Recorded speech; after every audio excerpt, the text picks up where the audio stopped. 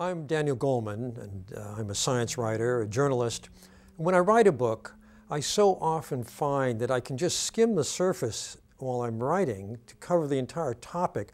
but there's so many things I want to go into more depth about. And I've found a way to do that and to share it with people who are my readers and who want to know, really understand what I'm writing about. In the book Ecological Intelligence,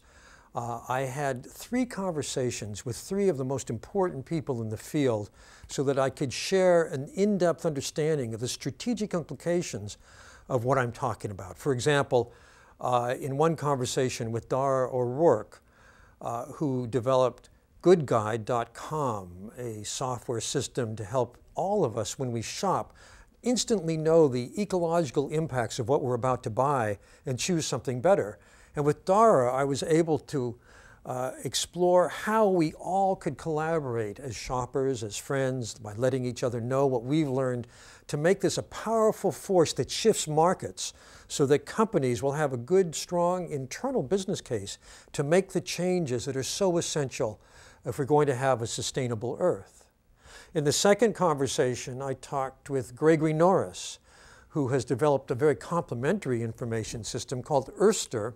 which helps companies understand throughout their supply chain exactly where their worst impacts are for environmental problems, for health problems, the kinds of chemicals used that we get exposed to eventually, and even the social impacts such as working conditions, sweatshops, and so on, and use that to continually upgrade, because this is going to become a competitive playing field for businesses going into the future. That is to say, every company in a day that I see coming fairly soon will need to know its ecological impacts, need to own that, need to take responsibility, because shoppers, consumers, are going to hold companies to that standard. There may come a day when companies actually compete to get their products on shelves on the basis of their ecological impacts. And certainly, shoppers are going to know more and care more about those in the products they choose. So anyone in business today who's in retail and manufacturing would benefit from hearing Norris's thoughts on the strategic implications of this radical transparency. And finally, I spoke with Lerner, who's one of the early leaders in the field of environmental health, to give a wider frame to all this, looking not just at